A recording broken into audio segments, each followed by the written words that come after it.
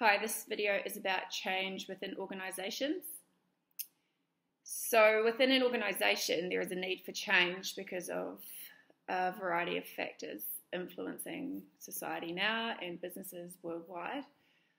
In class, footnote 1, we looked at the Howell, Riggle and Slocum model, and it pointed out factors such as globalisation being a factor for the much needed change that we see now, and that's because business has become a lot more globalised. We've got competition is now fierce because we have all the borders open, so people can be trading from anywhere in the world. We also have e-commerce, which means that people can be buying online and accessing products so much faster and with so much more knowledge and information now. Footnote 2. So I'm going to be referring to Exhibit 15.1, Forces Driving the Need for Change Leadership, just going over a few factors of why change is necessary in an organisation and why a leader needs to be a person who can bring about change for a company now. So I talked before about the Howell, Riggle and Slocum model that we looked at in class. But within this model, it says, within the Forces Driving the Need for Change Leadership, it talks about globalisation, technology. Technology is now changing so fast that if you don't keep up, you just get completely left behind. And that can be technology in the sense of we can buy so much easier now. We can go online, but also technology as in design and innovation, creativity and innovation, which they say is creativity and innovation is the most important factor of change for businesses now. Footnote 2. So we also see economic turbulence happening all around us. The economy isn't stable a lot. It's constantly up and down. So this again is another reason why leaders have to be prepared to change and change quickly when necessary. Increasing regulations, and I look at that as like health and safety standards now. If you're not going to change your organisation to meet those kind of regulations, then you could end up in serious trouble and be prosecuted for not having your business up to date with the regulations that are now out there. And that can cover a wide range of different businesses, but also you see like food safety regulations, import and exporting regulations. You know, all of these things require a business to adapt and change so that they can be keeping up with what is required now to be operating as a business. Also market forces like trends. You know, like if all of a sudden fashion changes or trends for furniture changes, like companies now have to be adaptable, innovative, creative to be able to cater to what consumers demand now. They've got so much at their fingertips, they've got so much information, so much resources, that if a company isn't prepared to be recognising the changes that are occurring, they're just going to be completely left behind. So yeah, so that's a couple of reasons why change is so necessary for an organisation. And in class we looked at the Lewin model, which talks about unfreezing, and then unfreezing what is happening in an organisation to bring about the change. So you say unfreeze it, okay, how, and then changing it, and that's the process of things moving and being set into place, and then refreezing it so that that change is cemented and is concrete and will last. But within the environment that we're currently living in, that process could be happening every month, every year. It has to be something that we're constantly doing. We're constantly unfreezing, changing, refreezing, unfreezing. You know, it's a very, very, very volatile environment now that we live in when it comes to being in business, and especially in many industries that are way over like oversaturated markets, which just have so many different competitors competing for that same segment, that it is so important that businesses keep up with change. An example of this would be, of someone not doing this, would be Pumpkin Patch that has just recently gone into liquidation because they didn't change enough, or they didn't market what they had in a particular way.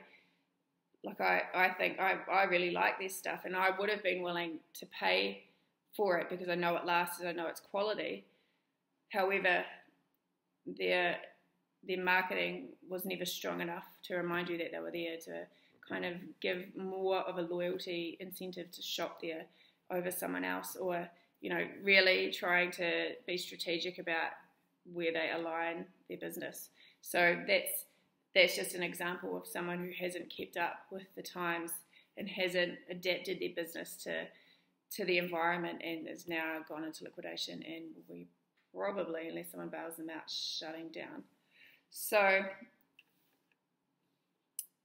then we talk about, okay, leader is as a change agent. But first of all, I just want to talk about resistance to change. And in class, we looked at different factors of why people resist change, and the underlying element for that, footnote 1, is fear.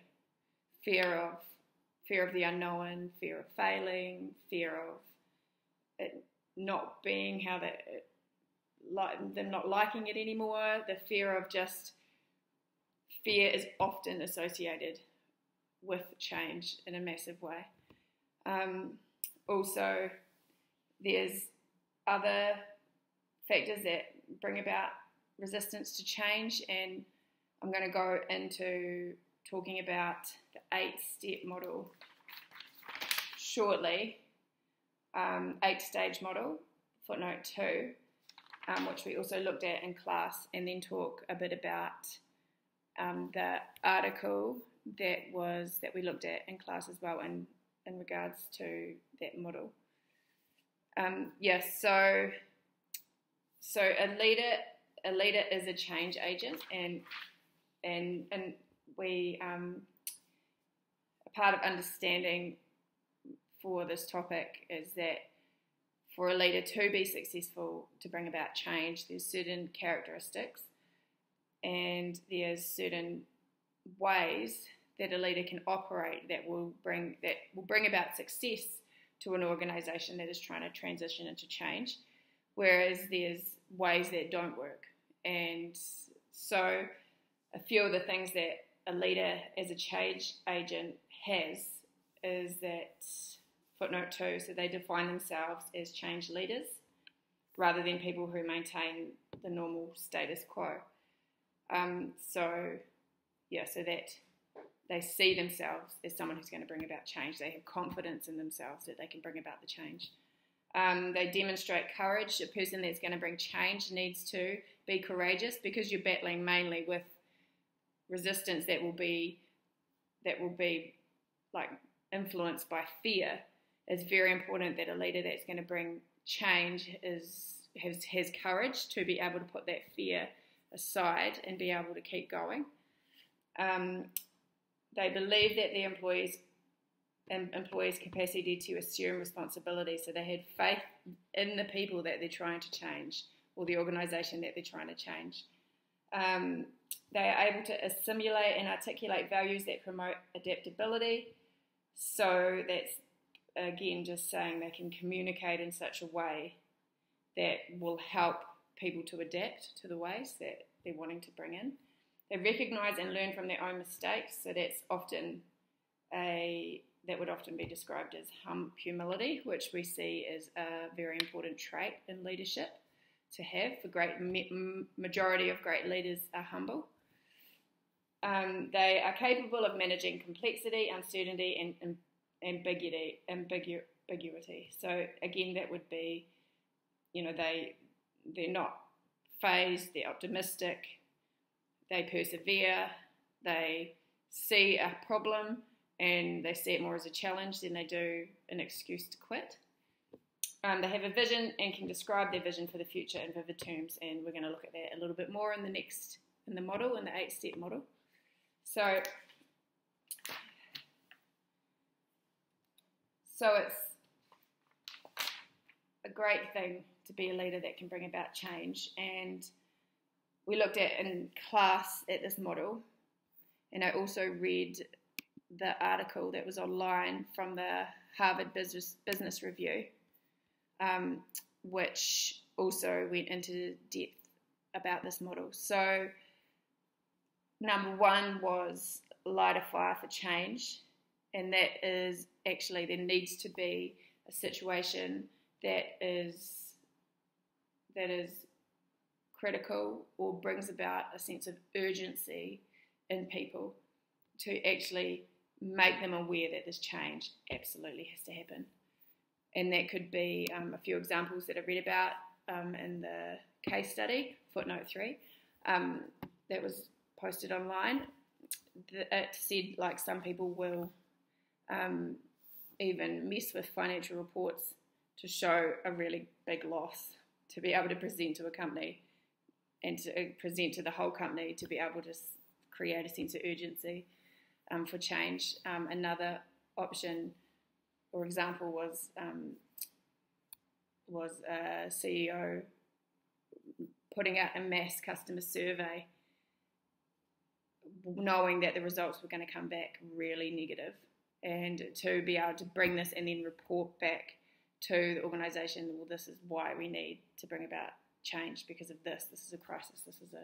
So people need to be able to push people out of like the normal and out of resisting change and out of like being unmotivated. They need to really sense why this change has to happen. They really need to see that this is really urgent. And the next one was get the right people on board, and that's like even if you don't have 100% buy-in, it's important that you can bring like a team of people around you that are supporting your vision and supporting where you're going. And if I look at it from that model that talks about like early adapters and then you've got innovative ones and then early adapters and then the ones that adapt later. Then I think that footnote 4. Then I think that the people that you get on board to start with may be the innovators and the early adapters, but slowly other people will come on board as you kind of prove what you're doing is actually working. Some people stand back and wait and watch, and then jump on board. 3 was paint a compelling picture, and that was again talking about being able to put a clear vision and a clear strategy out ahead of you and ahead of everybody. And again, that comes back to a leader that can bring about change, can have a vision and describe their vision for the future in vivid terms. So giving someone a 15-page notebook with all the things that are going to happen in the change is probably not going to bring about the effect that you're trying to get. One, majority of people won't read it in depth properly, and even if they do, they're still going to probably have so many other questions, whereas they say if you can describe in like 5 minutes or even one sentence the change that you're trying to bring about, footnote 3, then you will be able to bring a whole lot more people on board if it's simple, easy to understand, and very, very clear and vivid. And that's often seen as a trait within transformational leaders, footnote 2. So the next one was communicate the change widely, and that's again, you can tell someone something once, you can have a meeting and bring everyone on board, but if you're not communicating clearly all the time and making it that everywhere they go, it's like all around them, so they can see it, they can hear it, the change that's happening is just being fed into them all the time. That's another thing that has to happen to bring about effective change. It can't just be that you have one time where you say something this is what I want to happen, this is what I want to happen. I think about my kids, and when I'm trying to implement a change in behaviour or a change in, just a routine that we're doing, it's like I can tell them once, and I'd like that to be enough, but it often isn't. Often I have to keep reiterating, keep going over what it is that I want to see happen. Remove obstacles. Number 5, remove obstacles and empower people to act. And that was taking away things that could be stopping the change from occurring. And in my mind, the biggest factor for that would be people who aren't willing to come on board, or who are opposing and quite verbally opposing what the change that you're trying to bring about, even after you've done all of the other things and brought majority of other people on. Often if you still have that person, it's like it can be like poison that just keeps spreading. And I relate that back to my life, and when we first took on our business, we bought it from a family, and it had been a family business, and a part of the conditions to buying the business was that we had to